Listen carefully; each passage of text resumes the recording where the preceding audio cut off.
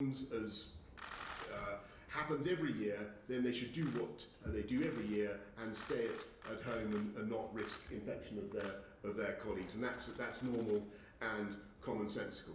So we are now very close to the time, probably within the next 10 to 14 days, when the modelling would imply we should move to a situation where we say everybody who has even minor respiratory tract infections or a fever should be self-isolating for 7 days afterwards. And this is going to be the next step. We have not yet reached that step, but we are going to be reaching that step in the really quite near future. And this is what we wanted to lay out as the first step along a path towards trying to reduce, firstly, the delay of the epidemic as part of the overall contain, delay, research and mitigate strategy, and then to pull down the peak of this epidemic so that it is smaller than it would have been if we don't take these interventions.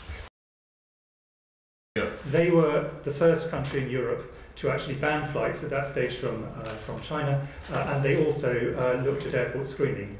And as you can see, this is not cause and effect, but that has not been a reason to actually slow down the epidemic in that country.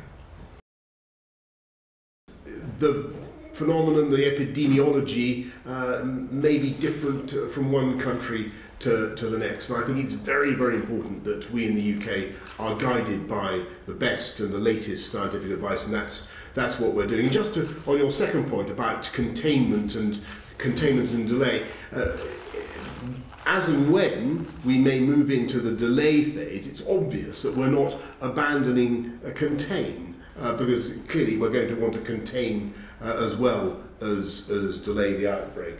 It's very important that the government, that just because you move from one phase to the other doesn't mean the ambition of containing the outbreak has been abandoned.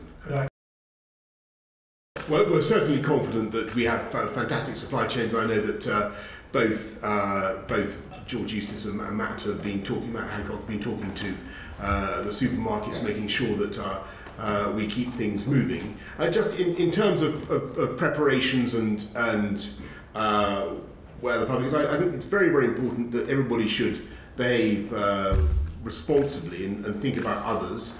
We will be setting out, as I say, in the course of the next few days, what further measures we think may be necessary.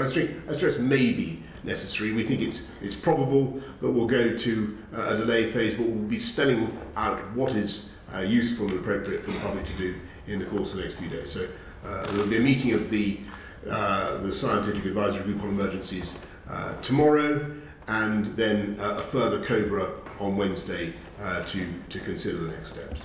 To grow and become an even bigger national challenge. That is pretty obvious.